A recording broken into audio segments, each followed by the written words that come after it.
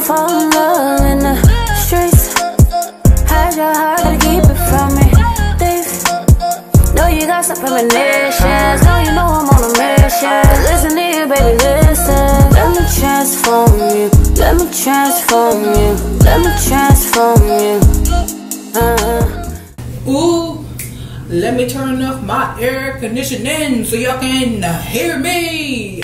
Okay, it finally went off. Hi guys, welcome back to my channel. It is me, LaRasia Andrea, and I'm finally back with the colored hair tutorials. I just feel like with color hair tutorials, I just feel like myself. I just feel like that's when,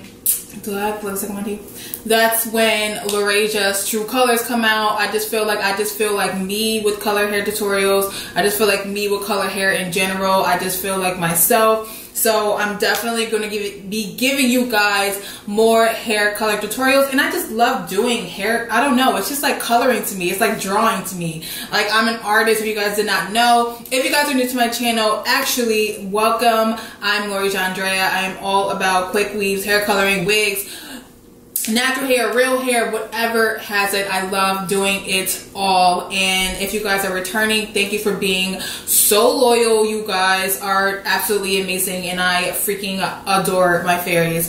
So I actually decided to do this hair color because I know in my rainbow wig, I believe it was my rainbow wig video, a lot of people were actually requesting me to do specific hair colors that they've seen on celebrities or socialites or Instagram famous girls or whatever you consider these people. A lot of people were requesting me to do a dream doll inspired wig, and so I researched her Instagram. You guys don't know who that is. She's an artist in New York. She's signed to, excuse me, if you guys don't know who that is, she is on Love and Hip Hop, and she is also a artist signed with Gwen Entertainment. If you guys literally don't know what that is, then it's really irrelevant. All you have to do is just go to her Instagram and you will see exactly why people wanted me to do her hair coloring. She is always wearing colored wigs. Her hairstylist is actually Arrogant Tay, I believe that's what his name is, and he is the hairstylist to Tiana Taylor, Keisha Kior, and a couple other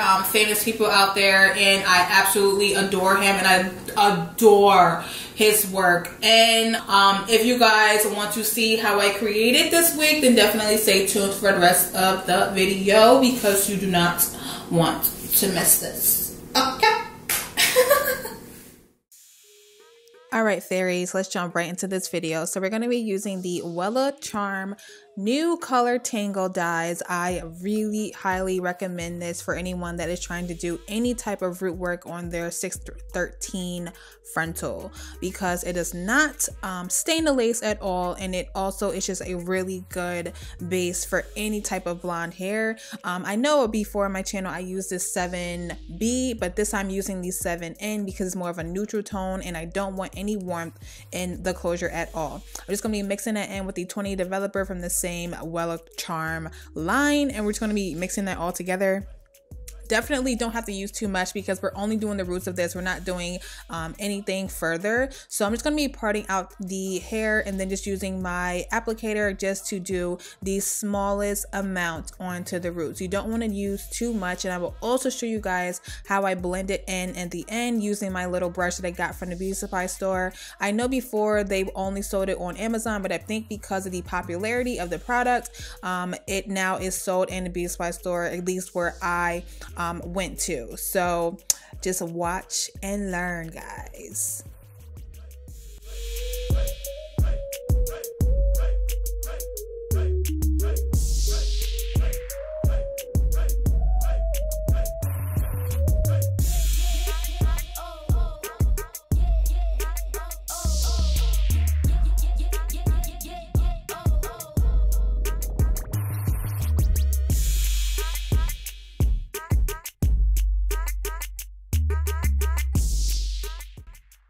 So here is the brush that I was telling you guys about in the beginning. This is what I got from the Beauty Supply store and Inspired Red Kiss.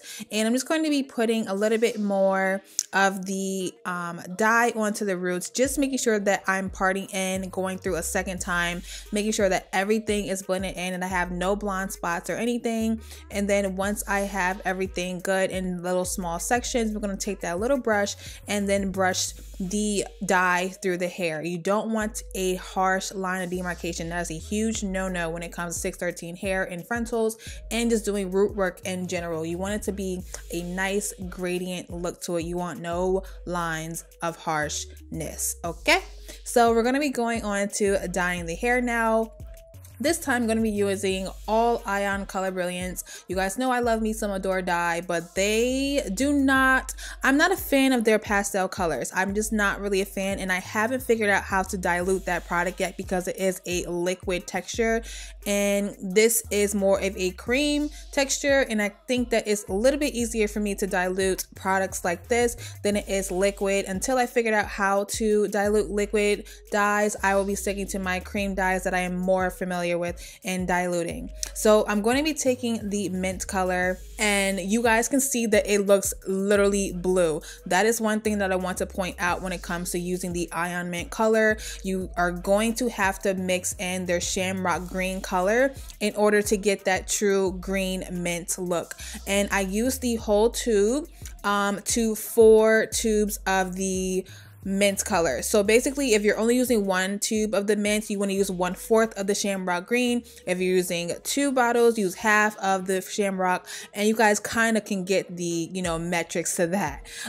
So now I'm moving on to the blue color, which is the Azure from the Ion Color Brilliance Bright line, and I'm also going to be mixing in the cyan color from the Ion Color as well. The Azure is more of like a baby blue and the cyan is more of like a deep blue. So I know many times with sky blue colors, I don't know what it is about the blue pigment, but you always have to mix something a little bit darker so that when you put the sky blue color onto the 613 hair, it shows a lot more. I don't really know where I'm getting all this knowledge from. I guess this is what happens when you dye hair so much. You just pretty much know when it comes to color theory and using certain colors and just how the dyes are more pigmented, less pigmented, and all that. So I think this is just kind of what happens when you've been dyeing for so long. So you kind of know what to do, what to mix with, and all that stuff. So here it's nothing really special. I'm just mixing up the lavender and I'm also putting in the rose. I ended up using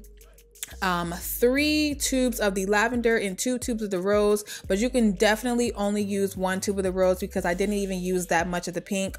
But I would definitely recommend that you use 5 of the mint and 4 of the blue because we used a lot of that color, and also 3 of the lavender because we used a lot of the lavender as well. The only thing that was like excess over was the rose. So now I'm moving on to putting the dye onto the hair. One tip that I want to give you guys is always pre-wash your 613 hair before you put the dye on. That is my huge secret to not letting the dye rinse out or bleed when it comes to rinsing out the hair. You guys always question me and ask me, how the heck do you not get your Adore dye or Ion dye or whatever dye not to bleed? I always shampoo the hair first. You can use a clarifying shampoo. You can use a sulfate-free shampoo. I personally like to use sulfate-free because I don't like to strip my hair.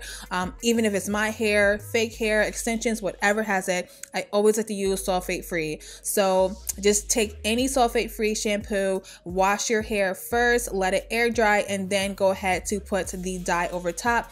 Only because a lot of times fake hair can have a type of coating onto it and you never even notice it, but the coating will basically make it so that the dye is not sticking to anything but that coating. So when you rinse it out, it basically is rinsing out everything from the hair. That is just a stylist tip to you guys that always ask these questions. So right here is nothing special. I'm just putting on the dye onto the hair. I'm putting on the mint color, then the blue, then the lavender, then the pink, and I did the same gradient technique throughout the whole entire head. Nothing split dye, nothing creative or anything like that. No different colors on different sides. We kept it pretty simple slightly with this hair color. So you guys can just watch and see, and I'm just going to shut up. You guys just watch and see how I put this dye on.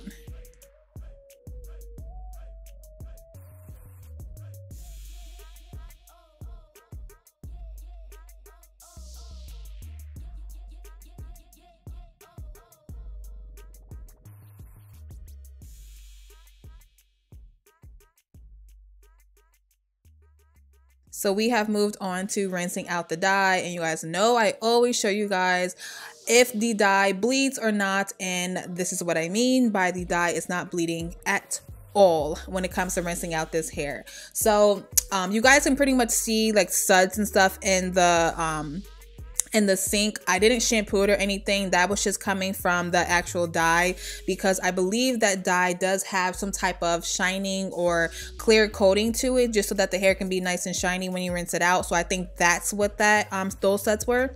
But I just put on some conditioner onto the hair. I will link that down below. I don't know why I didn't show it in the video, but I will link every single product that I use down below. Everything you can get from Sally Beauty. No, I'm not sponsored in this video, but I am sponsored by Sally Beauty in the future videos. Thank you, Jesus, because your girl pockets was hurting.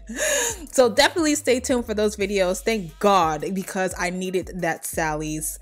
So we are now moving on to blow drying hair. You guys know I love coming to you with 90% of the wigs almost dry, just so that I can show you guys what the hair is looking like when I go ahead and blow dry it on camera. So that's all I'm doing right here, and I'll also be showing you guys slightly in the end of me blow drying just how the hair looks. You guys can still see that flow, the silkiness is still there. This is very, very, very nice 613 hair. You guys you guys just know I always tell you all the time, it's so hard to find good 613 hair. Everybody has blonde hair practically, but not everyone has good blonde hair, and this is good blonde hair. So I just went ahead with my Chi Silk Infusion Serum, and I just put that all throughout the hair because we are going to be using a hot tool. This is a barrel waver from Ion as well, and I decided to wave this hair. I didn't want to leave it straight, and I didn't want to curl it because I feel like I always curl hair and it's kind of boring. So I decided to do a waver so you guys can see I burnt this hair. I burnt the hair by accident, of course, but I didn't know that I put the curler way too hot. It is on 450. I actually ended up turning it down to 410 degrees, and I only let it sit for 7 seconds, and before I let it sit for 10. So turn it all the way down, turn it down a notch to 410, and only have it on for 7 seconds because you do not want to burn the hair like how I did. So right here I'm just showing you guys all the little crimping and waving action, nothing too special, and I will be back with the finished results.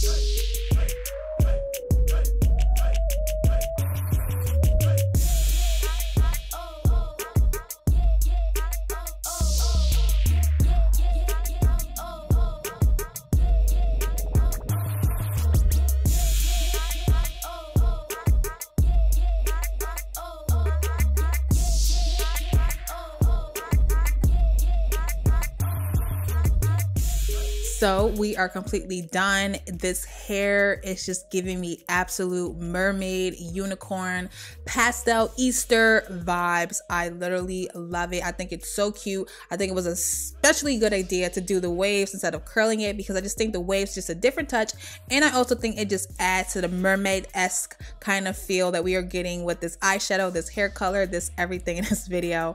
I hope you guys enjoyed this just as much as I do, and I hope to see you in my next videos, because I am not playing when it comes to these hair videos now. I love you guys as always, and deuces.